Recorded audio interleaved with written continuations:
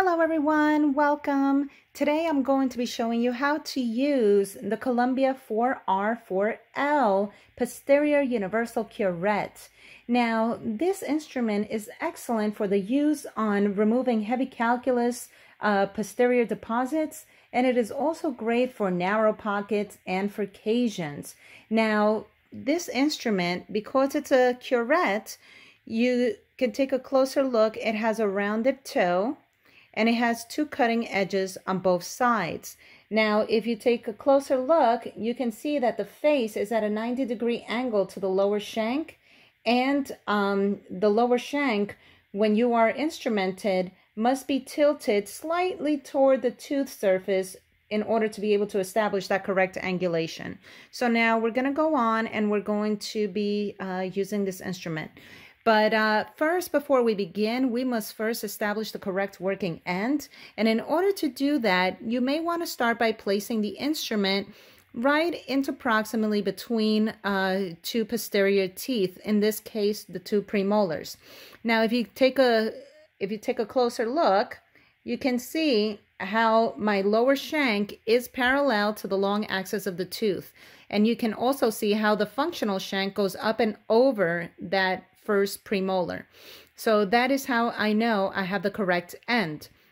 Another way is to place the instrument right on the buccal surface of that tooth, of any of these posterior teeth, and you'll see how the instrument actually hugs the mesial. Whereas if I were to use the incorrect working end, you see how now the instrument is not parallel to the long axis of the tooth, and it is not adapted correctly. And if I were to place the instrument pointing towards the mesial surface, now you see that the tip is pointing outward, so that is incorrect. Okay, so this is the correct working end. And now that we got that down packed, let's begin.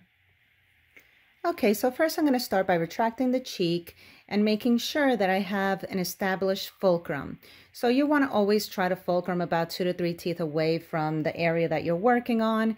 And remember, because this is a curette, you want to make sure that you are establishing the toe third of the instrument directly right onto the tooth at all times. You do not want that toe sticking outward to lacerate the tissue.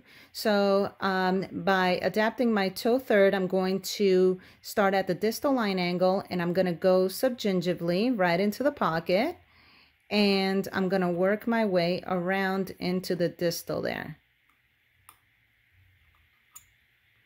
And now I am going to come across the buccal, insert at the distal line angle,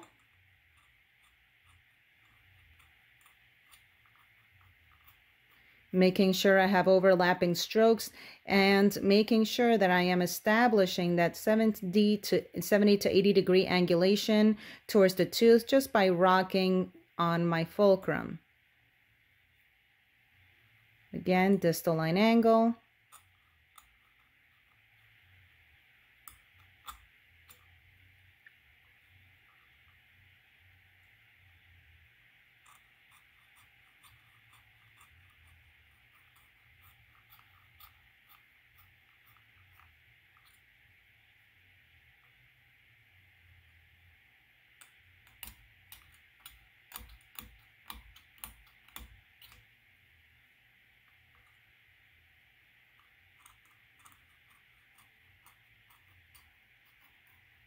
And making sure that you're rolling as you are approaching that line angle.